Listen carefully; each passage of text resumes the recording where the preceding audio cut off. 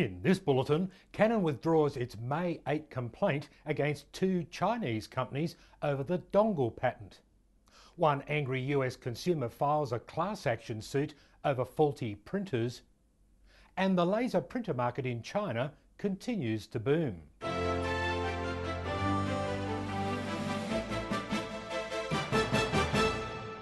Hello, I'm David Gibbons and here is the news.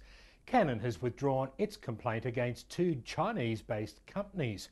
Back on May 8, Canon lodged its complaint against many remanufacturers and distributors with the US International Trade Commission, also called the ITC.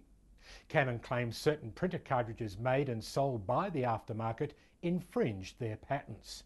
At first, it appeared the two companies had been vindicated, but according to Canon's motion, the two companies dropped from the complaint. Nine Star Image Hong Kong and Sinar Image Hong Kong do not exist. Canon further stipulates the termination of this investigation with Nine Star Image Hong Kong and Sinar Image Hong Kong is purely in the interests of removing these non-existent entities to conserve both public and private resources. Administrative Law Judge David Shaw has now issued an order granting a motion filed by Canon to terminate the investigation against Nine Star Image Tech and Sinar Image International.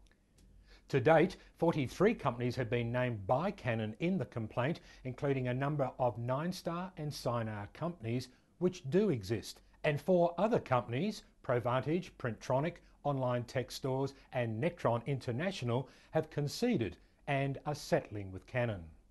In another case involving Canon comes news that a very angry consumer has filed a class action suit against the printer giant. Marcus Ho claims the printheads in his Canon Pixma printer failed shortly after the warranty ran out on the printer. In his complaint to the New York Federal Court, Ho alleges Canon has long known about the defect and has done nothing about it. Ho was advised to send the printer in for repairs, but he knows the repairs will probably cost him more than buying a new printer. He believes the faulty line of printers violate consumer laws. He also believes tens of thousands of consumers have the same problem, so he is willing to represent a class of all purchasers of the allegedly defective printers. The shipment of colour laser printers in China has grown 20% every year for the last 3 years. However, there are still much fewer colour laser printers in China than in Europe or the USA. The market share of laser printers increased from 4.8% in 2010 to 7.1% in 2013. First, according to CCIDnet.com, the cost of colour prints, speed and image quality need to be improved. And because 66% of survey respondents are willing to sacrifice income for mobility, a greater demand will increase the integration of new mobile technologies, including printing devices. The study by CCID points out that colour, mobile intelligence and smart operations will be the significant trends going forward for China's laser printer market. The two manufacturing giants Clover and MSE say their strategic merger announced 2 weeks ago is now complete. The merger caught most industry leaders and analysts off guard, but in a press release, both companies are optimistic the merger will create a global business opportunity for dealers with a lineup of products and services not ever seen before. And in brief, many OEM devices with outstanding performance have earned the Buyers Laboratory Summer 2014 PIC Awards. The Dell C2665 won the Best Award in a number of categories, including Best Colour Multifunction Printer.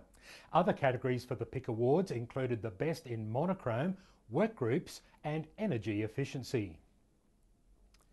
North American remanufacturer Think Refill claims more than 700 million inkjet cartridges are sold in North America every year. However, only 5% or just 35 million of them are recycled, with most of the others being dumped. And there's an update to one of our key stories last week about Xerox auctioning off 239 of its patents.